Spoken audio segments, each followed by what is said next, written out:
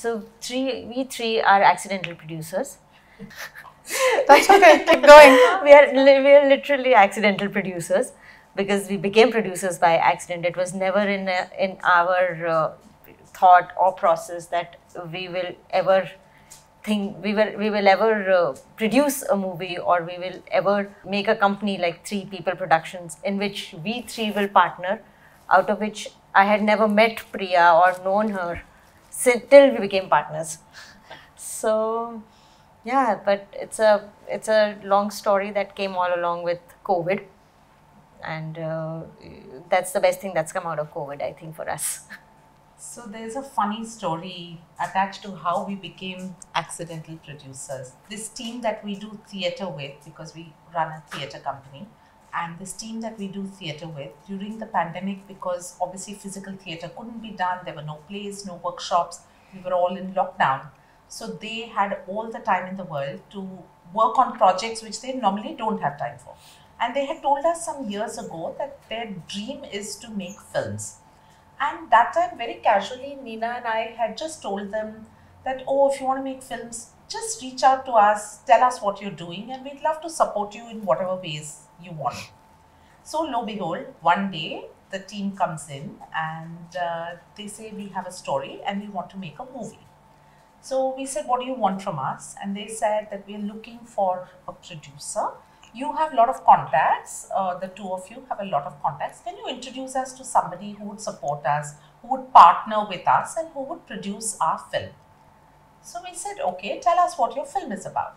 At that point, the filmmaker had 4 lines of the story, and that's it.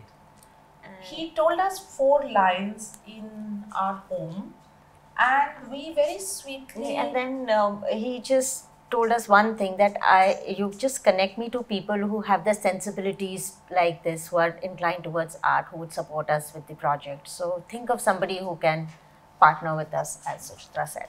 And so, the lines that he said just impacted both of us. We gave him 2 names of people whom he should approach as producers, and we very sweetly said, we'll connect you tomorrow with them. So that was the conversation, and he left our home.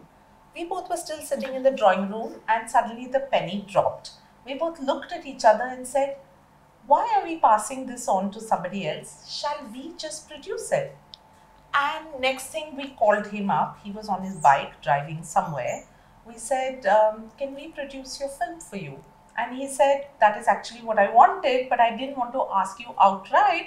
So I kind of asked in a more polite manner, can you introduce us? So we said, great, okay, we'll produce your film. So that was the conversation, and that was it. The next morning, Neena and I started Googling role of a producer, because we didn't know what a producer does. And then we discovered that there is a big role of a producer, and that there is serious responsibilities that come with it. We anyway had committed, and the film started rolling. The first schedule got shot, everything got done. And then they came back for the second schedule, where the next amount of investment had to be put in. At that point, we were discussing between us, do we only put the second investment, or do we invite one investor to join us in the ride? So this is just a question we were thinking about. And Priya, who is my childhood friend, and she and I talk every day between US and India, so happened to just share that, this is something Neena and I are thinking of. We're not sure who we'll invite, etc., etc. And also, till this time, Priya was, of course, obviously totally updated with what was happening in the movie, what was perceived, what was going on, what it is like, and they had already discussed the whole first schedule and things that were rolling on. So she was quite up to date as to what was happening. But the funny thing was that in that conversation, when I happened to just tell her that we are looking for an investor, or we're thinking about inviting somebody, I did not have the slightest thought in my mind that she would join. It was not even a thought in my head. She's just my dearest friend, and I'm sharing it with my friend. I'm just thinking aloud. So she comes back to me in that conversation saying, hang on, I've got to go have lunch with my husband. I'll call you back in half an hour. Okay, I didn't think anything of it. 30 minutes later, she calls back saying, guess what? was talking to my husband about what you said, and he said, why don't you go join them and you become their partner and you join in producing this film? I'm like, are you serious? And she's like, yeah. So if you'd have me, I'll join in. And it was just surreal. And I was like, okay, I would say yes, but I do have a partner and my partner doesn't know you, you don't know my partner. So how is this going to work? I said, let me talk to Neena, let me get back to you. I just called up Neena and Neena just said, yeah, all right, that's fine. Let's all three be partners and let's be producers. And I asked her, you don't know her? So she says, yeah, but you know her, right? Similarly, when I asked Priya, Priya says, yeah, but you know her, right? And then we had our first video call when I formally introduced two people who had already said that they will be partners in a company. And that's how even the company had not actually we hadn't formed it yet. We had not formed the company by then. The company came to existence when we went to the CA about accounting the, after finishing the first schedule. Now how do we account it? They said, you can't do it on a personal this thing, and then you invite. You can't just put your money into something like that. You can't just keep putting. You have to make a company. You have to form a certain entity. Entity. And then we go and we Google, okay, what is an LLC versus an LLP, and how do you form a company with a limited liability? And then we go back and again regroup and figure out how to do it. And then of things course just kind of grew from there. Truly, every day there was some new learning, some growth, and our company kind of seamlessly got, actually it just came together without any conscious plan or conscious design. And yes, on 16th February, after a lot of contemplation of name that we should call a company. Yeah, we had brainstorming, and then we loved one name, one word spoke to all three of us. We each had very strong emotional connections with the name, and then that's how Peepul Productions got formed, taking its significance and inspiration from the Peepul tree. The Peepul tree, as you would probably know, is very, very endemic to the Indian subcontinent.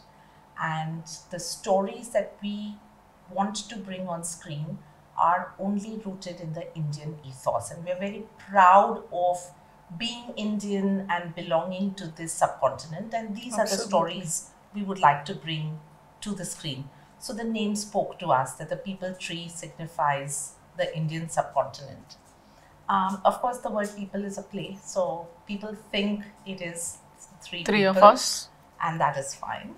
And three, because, I mean, apart from the obvious, three is a very powerful number. It has a lot of significance, religious and spiritual significance. And so, yes, and three Peepul, that's it, productions came along.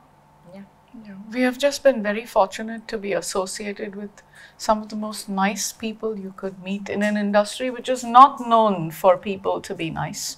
We have just been really blessed to associate with everyone who has brought in selflessly their talent, their energies, and really worked with us while knowing that we ourselves are kind of fumbling along the way. Having said that, while we may be fumbling with the process and learning along the way, we are very clear and we're very sure about where we want to go.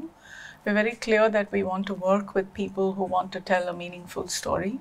We are clear that we want to only work with people who have something to share that will benefit the large population and people at large. And we want to change the way people think about some very set norms and behavioral patterns, which is why we chose the themes and the stories that we have chosen. We hope to go forward with that and bring people along with us, and we really want to grow slowly and steadily while we increase our presence and at the same time be faithful to our ideas as well as our conviction that we want to tell real stories. We want to tell stories that belong to the Indian ethos, as Suchitra said very rightly, and along the way also tell stories, hopefully bring more women together.